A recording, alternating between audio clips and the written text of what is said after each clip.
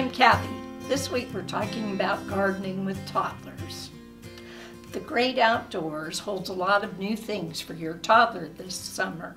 They're going to want to touch and feel everything that they see. That might mean swishing their hands in the flowers or grabbing a bunch of grass.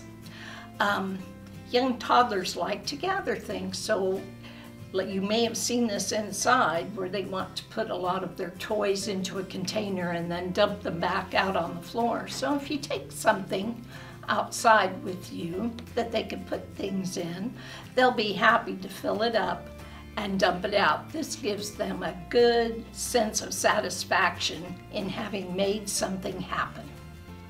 So the next time you're outside, take along a container or a bucket with you and let your child fill it up and dump it out.